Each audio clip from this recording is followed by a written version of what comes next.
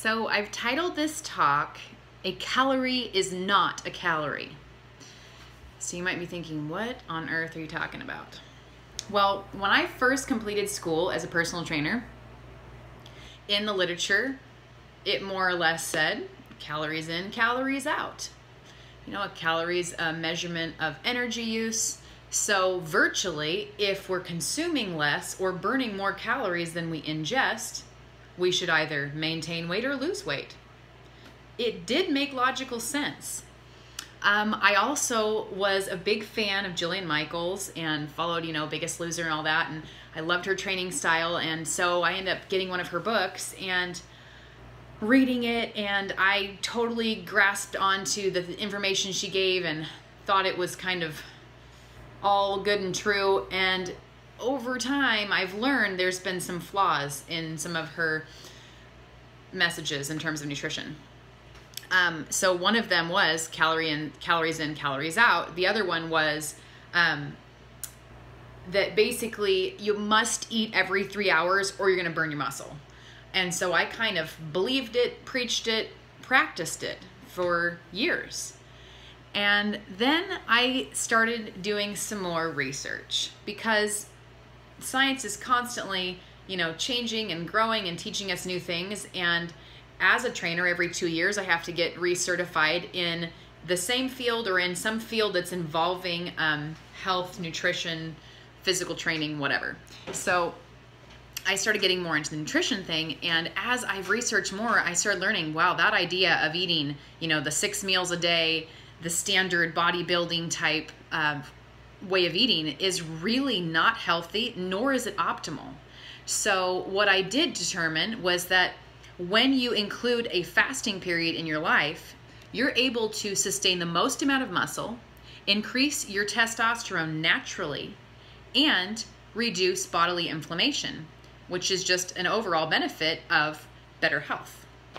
So let's talk about calories. So calories are broken down. A lot of people don't even know what macronutrients are. That's just kind of like what are you talking about? So let me kind of break it down for you. So a macronutrient is a protein, a fat, or a carbohydrate. Now you've probably heard all those terms and so you're familiar with it, but some people still don't really understand well, what should my macros be and how do I even determine that? And honestly, for each person, it is going to be a little different, but not so different that you can't be, kind of go off a basis of here's a good baseline and then let's kind of play with it from there. So we'll talk about some good macros a little later on. But so macronutrients are one portion of our food, what our calories entail, and then there's micronutrients. So micronutrients are things like your sodium and your sugar and your vitamins, phytonutrients, minerals, etc. So all these types of things that are in micro form in our food. So all foods, when they enter our body, it's almost like our body is like a computer that analyzes what this food is, and it looks for the building blocks of life. So it looks for vitamins A, C, D, and E. So if it's missing one of those 4 things, it says, oh, we're missing something here. So we're going to need to go and steal from your current cells in your body to be able to process this food because it's missing that key ingredient. So knowing that eating your food in a whole food sense can give you peace of mind because a whole food actually contains macronutrients and micronutrients and a perfect blend where your body can go, oh, I know what this is. It's not a chemical. It's not some foreign thing that was made in a lab. It's actual food and I know how to process it. And if I don't need this much, I can eliminate. The ones I need to save up on, I can store. So there's all kinds of things our body does when we eat whole foods. But what if we're eating foods that are known as crap foods? And we're going to talk about those. So crap foods, it's actually an acronym. So the C stands for carbonated drinks. A lot of you would think, okay, I can understand carbonated drinks, especially like soda, as being unhealthy and not a benefit to our body. But even like sparkling water, which I do enjoy and drink, you want to limit it because carbonation does 2 things to you. Number 1, it hurts the enamel of your teeth, and it also is hard on our bones. But further than that, if you're somebody that already struggles with a food addiction or, being overweight, what carbonation does is it actually, that trigger in your brain that says, hey, I'm satisfied or I'm full, it actually shuts it off so that you don't have that sensation of, ooh, I should stop eating now. So the problem that they've noticed is that people that pair a carbonated beverage with their meal often overeat because they never get that real sensation of fullness. So that's why we want to try to be really limited with sparkling waters, and other carbonated drinks just kick to the curb. The second one, the R in crap food, stands for refined sugars. Now, I think a lot of you understand how bad sugar is for you. If you don't know, it is 8 times more addicting than heroin.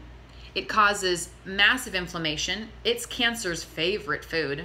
So there's a lot of reasons to quit sugar, along with the fact that it sets you up for diabetes, heart disease, obviously obesity. They've actually linked soda and just sweet beverages as one of the leading causes of obesity. So cut out the refined sugars. The third one, the A, stands for artificial flavoring and alcohol.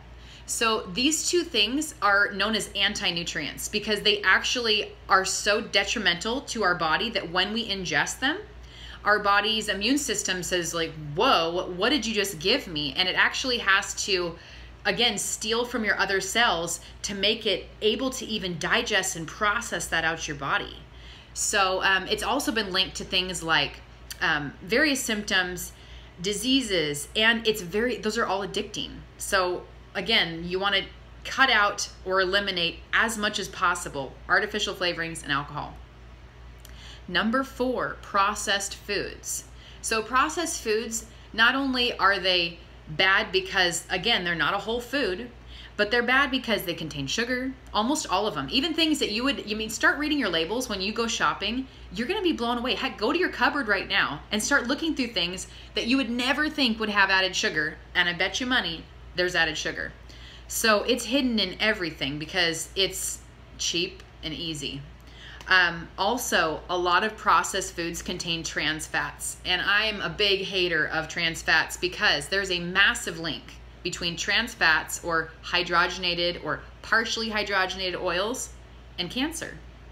So, for people that live in Canada and Europe, these are banned. You're not even allowed to have them in your foods in those countries. But here in America, they're prevalent. In fact, they're in more than 80,000 food products in our stores. 80,000. So really check the labels as you begin buying your groceries, because if you have even the smallest amount of trans fat into your body, do you know that it takes your body 100 days to process that out?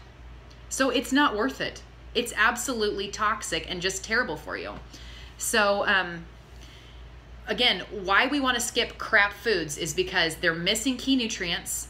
Our body then has to steal. And I've seen this in firsthand. I had a client that was extremely obese. And when I did an assessment on him, we actually determined that he had 42 deficiencies.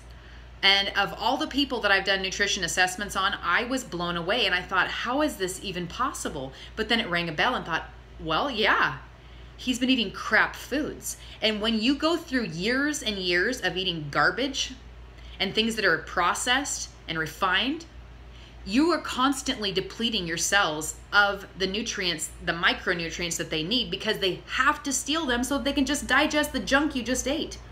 So you can literally be 500 pounds and be malnourished.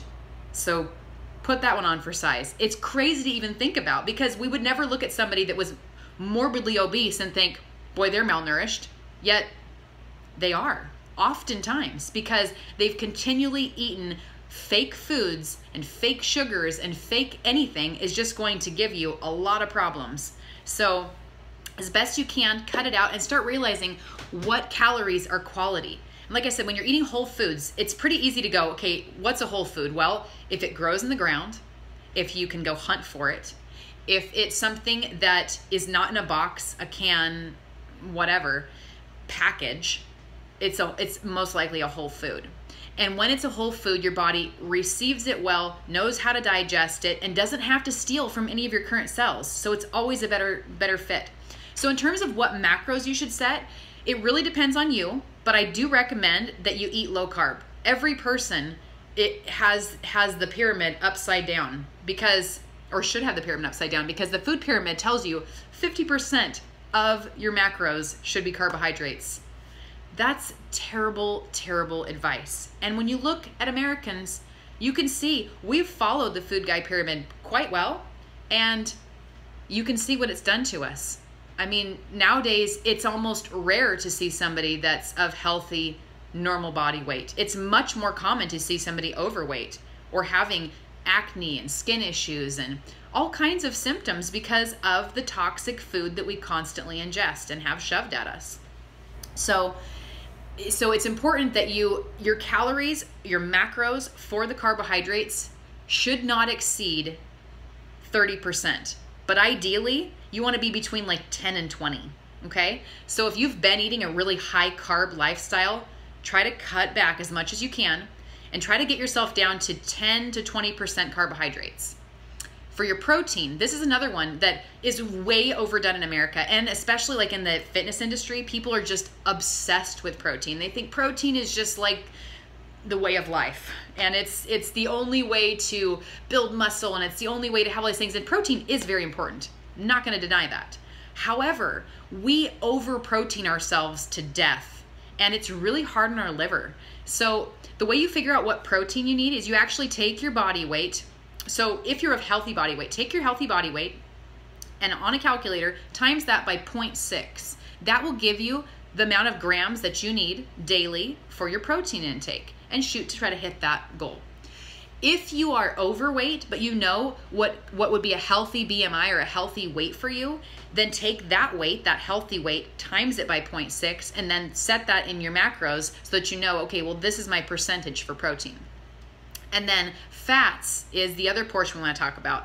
And fats have just gotten such a bad rap for so many years because there was this massive war on fat, like fat's so bad for you, and if you eat fat, you're gonna get fat, and fat's gonna make you have a heart attack, and it's all lies. It's propaganda, it's agenda to try to move these really trendy, low-fat, fat-free foods. And it's just not healthy. When something comes like in its natural form, like say butter or milk, when you pull the fat out of it, you actually make it harder for your body to be able to digest it. So it's really not natural. So we want to be the most natural that we can be. So for your fat macros, you want to have your fat macros no less than 60%, up to 90, depending on how hardcore you want to go with the keto lifestyle. So check those out. You can use MyFitnessPal to try to like get your macros figured out. However, it does not calculate net carbs. If you don't know what net carbs are, when you look at an ingredient, like a list on your label, it'll say carbohydrates, and then below it, it'll tell you how much fiber is in it. So you subtract the fiber from the carbohydrates to then know, okay, well, this is how many net carbs this food has in it. So when you're entering stuff into MyFitnessPal and you go to look at your macros down in your little pie chart, you might freak out and go, oh my gosh, how did I eat 50 grams of carbs? I thought I was, at 30. But if you go under your micronutrients, then you could see what your total fiber was, subtract it out, and then go, okay, well, this is my actual, real, true net carbs. So if you have more questions on it, feel free to ask. Post them in the comments below. If you haven't subscribed yet to my channel, please do that. Give it a thumbs up if this was a helpful video. And get to eating healthier, cut out the crap foods, and just see how good you'll feel. You'll be absolutely amazed at how good you'll feel.